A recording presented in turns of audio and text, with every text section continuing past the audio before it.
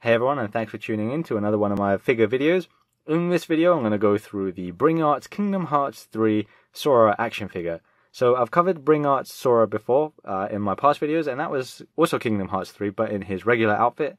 This is the Guard Form Sora from Kingdom Hearts 3, again a game that hasn't actually come out yet, so there's a lot of information we don't actually know for why he's dressed like this and any sort of real differences for him. The obvious difference so far is this figure is all in yellow, and he comes with a different keyblade than the original Bring Arts that came out some time ago last year. So I'm going to go through the parts first, then I'll go through the figure, and I'll quickly compare it against the original Bring Arts version, and then I'll compare it also very quickly with the SH Figuarts Kingdom Hearts 2 Sora. So with the optional parts first, let's go with the stand. So the original one also came with a stand, and it comes with the Kingdom Hearts heart base. So it's nicely shaped. It's just a lightweight plastic, but it should hold him up reasonably well.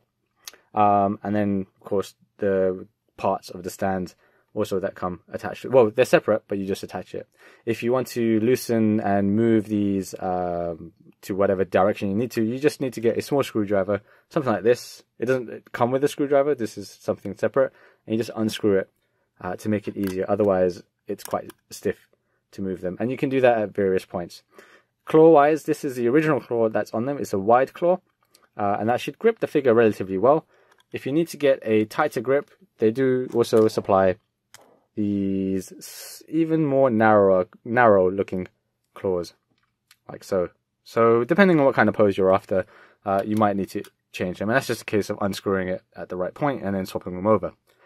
Optional parts, so slightly different from the amount that he comes with in terms of the other Bring Arts version. So straight away, because it's a guard form, his keyblade is different. I don't think this actually has a proper name yet. There's again a lack of information on the game itself, but it's obvious what we can tell from this is that it's based on Mount Olympus, or it's just the Olympus world from Kingdom Hearts. So it's got Zeus holding a lightning bolt at the edge of the keyblade, and then it's all got lightning sort of motifs to it. The color's really nice, actually. It's got like a yellow in the middle and then gradient into orange around here with my fingers pointing. It's actually really nicely painted. There is a little bit of the plastic kind of issue there where it's not sanded down, if you like, properly, but it's really nice keyblade, actually. I really did I quite liked it. I thought it was quite cool. You've got, I think this is the Olympian icon, I believe. And then, of course, the sort of pillar sort of iconography that the whole thematic thing goes on in Hercules in general. Interesting thing to note about this, by the way, is you can take this off. There we go, and then that makes it easier to slip in the hand that holds this keyblade. I'll show you that in a moment. But interestingly, the other version, which came with the fancy-looking keyblade, didn't have that. You just kind of just force it in. But I'll show you that. And then also, it will have the charm at the end with the kind of medal at the end to it.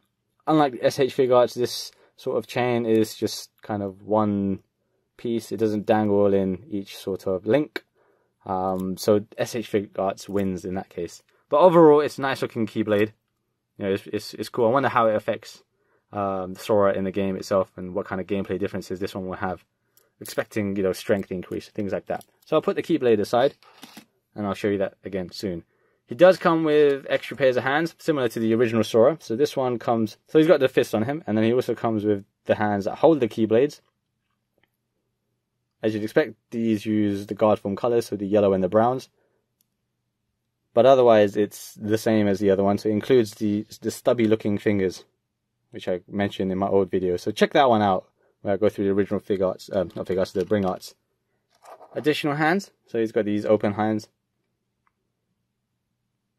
like so. And then finally he comes with an extra head. So this one's he's got a bit of a smirk on him. And then the hair color is the same. There might be a slight difference in the underlying tone of the color compared to the Bring Arts, the original Bring Arts that came out. But otherwise the molding and sculpting is all the same thing. The eyes are glossy as well on this one. So yeah, that's the alternate head. He doesn't come with transformed keyblades like the little guns that the original version comes with. So I'm not sure why. I don't know if that's the, a specific reason they didn't want to do it because of spoilers, or he doesn't have a transformation for this particular form. Don't know yet. But I will show you that as well at the end of the extra bits that the original Sora comes with. So taking a closer look at the figure. So there he is. Straight away, you can pretty much tell it's just a color variant. There's not a lot or anything else changed. There's no like molding or articulation change. It's the exact same figure. So instead of the red and black color scheme that the original Sora had, this one has the whole yellow, mustardy looking yellow, is the best way I can put it. So this is the kind of color that he's got with him. The pattern here on his legs is different. In the original one, he had like cross patterns on his collar of his hoodie, where my thumb is. But now he's got kind of like a checkerboarding, if you like, diamond shape, at the cuffs of his pants. So otherwise, it's mostly the same in terms of molding. So his, gloves are all the same molding. The hoodie is the same molding. So it's that whole same molding on over here. It's just one piece. It's not a flap or anything that can come undone. Boots are the same. Just slightly color different, I guess. A bit more of a darker yellow. I think they might even be the same. I'll bring him out later on to compare. But overall, yeah, it's just the same thing, just recolored. That's all it is. This is not going to be the first recolor. Might as well point that out, that there is going to be a Kingdom Hearts 2 recolor variant coming soon. I think it's coming out maybe June, maybe? But anyway, so let's go through the articulation of the figure itself. So it's, like I said, it is the same as the original release. Moving his head up, like so, and then down, like so. And then, of course, he can move right and left.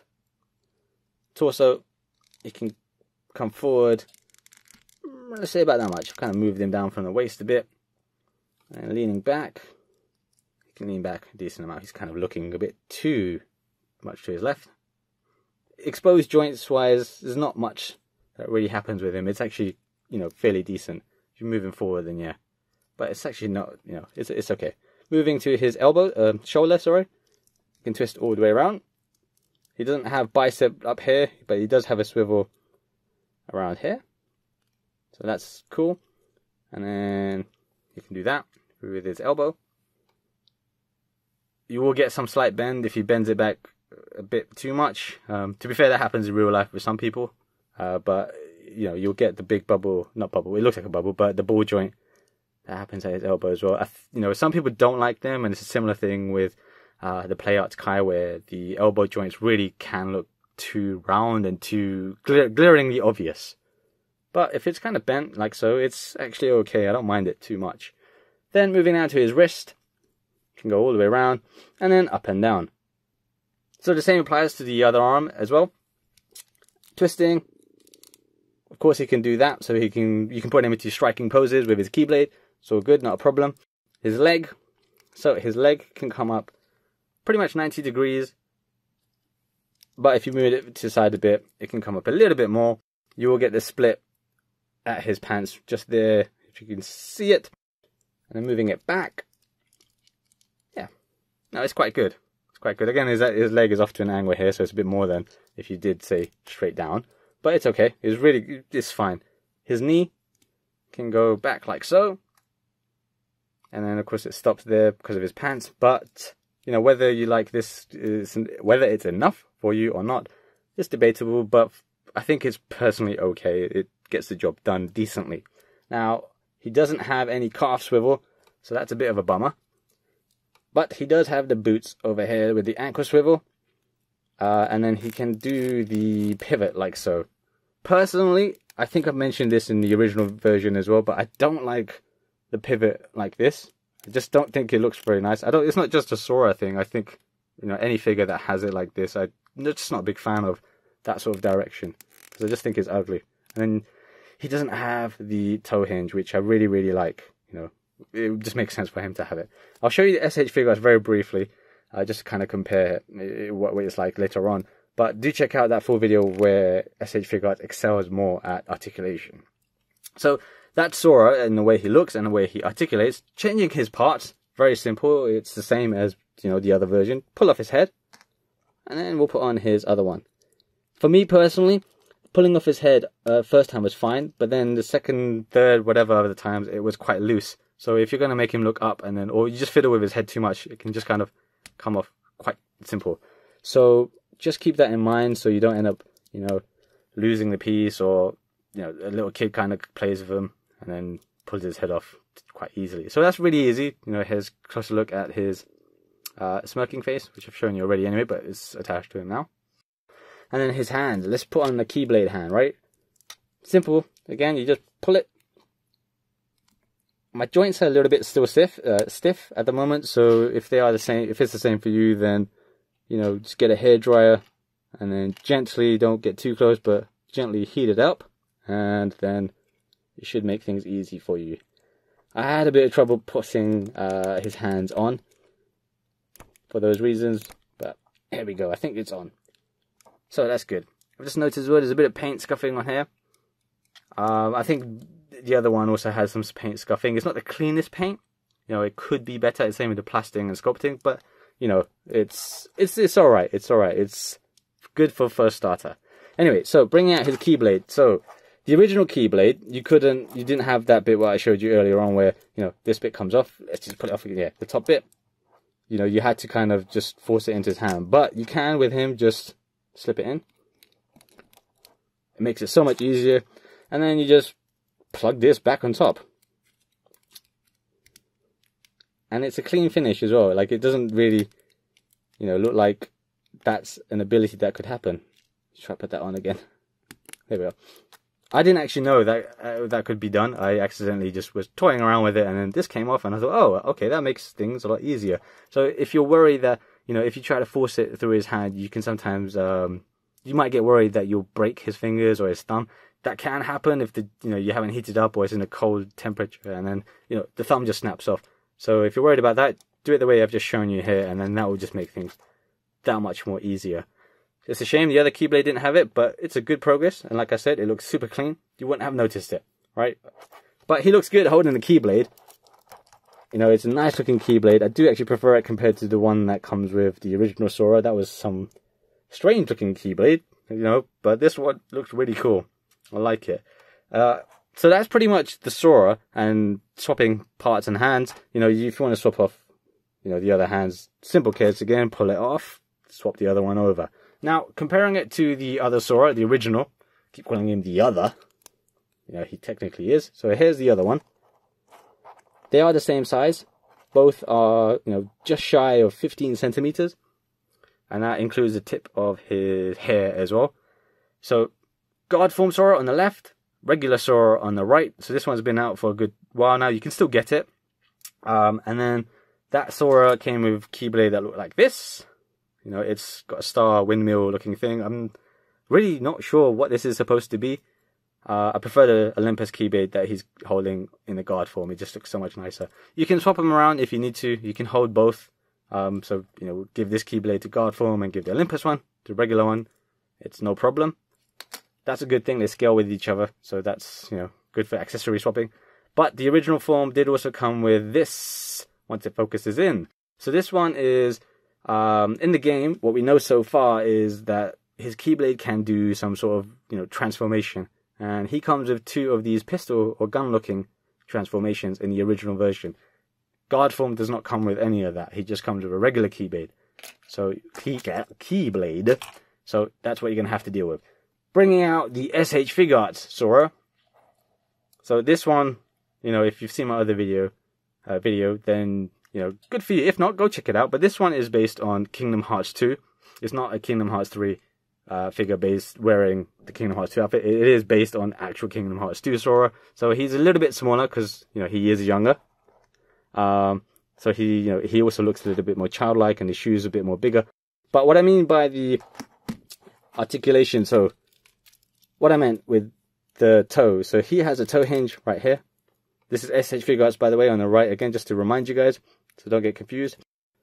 And then he can also kind of pivot inside his boot. And I really, really like this. You know, the way they've done it, that incorporated that whole movement and articulation on the SH Figuarts is perfect as far as I'm concerned. Whereas this one with the Bring Arts, you know, you've got that weird heel joint, and it looks ugly. It really does look like clown feet.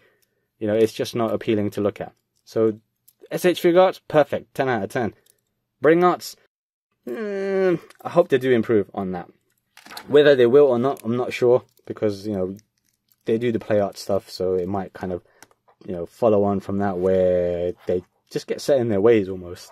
But all in all, if you've got the original regular Sora, which I'm holding here, now this time regular's on the left, you pretty much know what to expect with the right hand Sora. It's just a color variant. There's not a lot more to say about it.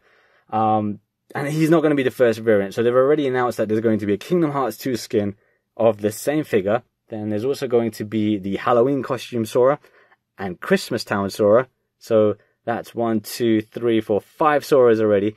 And they've also announced the Toy Story Sora. But thankfully, the Toy Story Sora is going to be, you know, based on a toy, right? So that's going to make him a different figure. But the other Soras are relatively the same, especially these two plus the Kingdom Hearts 2 one. Those are going to just be color variants. So keep that in mind, because, you know, if you've only got money for the one figure, then you might want to just save up and wait for the, you know, particular version that you want. I will probably still get them anyway, because I like the size, the scaling, they're okay. I do still prefer SH Figuarts Sora. He's still my favorite one. I'm going to bring him to the front. He's probably not going to stand up right now because his legs are all moved. Look at him, he's just dancing away like that. Yeah, I'm better than you. I'm better than you. But yeah, I do prefer the SH Figuarts Sora. But, you know, those guys, you know, Bandai, Tamashii Nations, those guys are, you know, super good and, you know, experienced at bringing figures to life, really, compared to, you know, Square Enix, especially in this scale. So you can still get both figures from the Square Enix shop if you're in Europe or the Americas, and maybe in Japan as well. I believe they both roughly cost around £60, which is quite a bit of money for a figure at 15 centimeters. But this is aimed at collectors, the older collector. It's not aimed at children. So children, you know, you can probably opt to get the Diamond Select Kingdom Hearts 2 toys that come out. But otherwise, if you're a serious Kingdom Hearts series fan, pick the SH Figuarts, always. But if you can't access or, you know, get your hands on SH Figuarts Sora, Play Arts is available to you. And then, you know, they've got the Play Arts Kai of previous Soras, which are expensive, more expensive and bigger scale. But in any case, I will cover Sora, the next Sora is coming out. And I hope you are well informed now of the difference between Guard Form Sora, Original Form Sora, SH Figuarts Sora. If not, well, I did try. But do check out my other videos, where not only do I cover the Kingdom Hearts figures, but also Marvel figures from, you know, the movies, other SH Figuarts and other Figmas, other Pokemon stuff, and so on. Thanks for watching. I hope to see you next time. Keep it real.